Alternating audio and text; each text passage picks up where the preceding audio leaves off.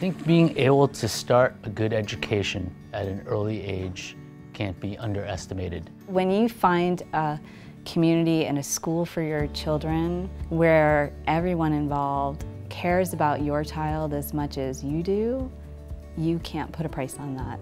The lower school really sets the tone for what it means to be creative, open-ended, joyful in learning. I think the teachers here have a real talent for nurturing this precious stage of being a kid and creating a balance where learning is both fun and exciting, but also challenging and interesting. Before anything else, before the academics, before the various programs are in place here in lower school, our sense of community is clearly the number1 goal for our families. I love that the teachers are participating as well. They play the guitar, they do instrument, like it's a community. Everybody's all in it.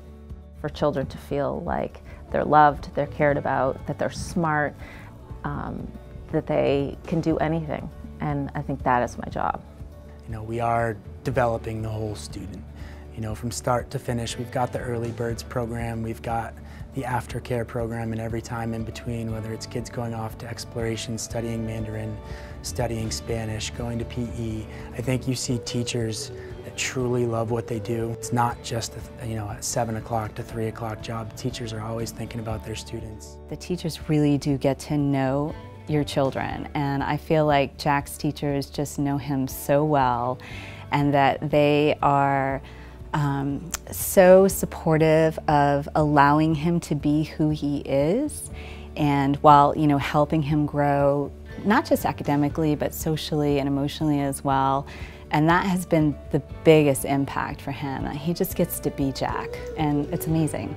You know, the pushing out of their comfort zone while still loving school has been amazing here. To see them singing and performing in Spanish at 4 years old, to watch their ability to engage with older people, with children from all different ages, it's just exciting. Their confidence level, I would say, outside of the obvious academic improvement that we've seen over the 5 years we've been here, is just tremendous. Coming to Berwick, I see that they challenge his growth, they challenge his self-control, they challenge, he's at an emotional stage, so when he has an emotion that may not be positive or constructive, they'll let him know that, and they'll do it in a really positive way so that our son can feel good when he kind of does the right thing.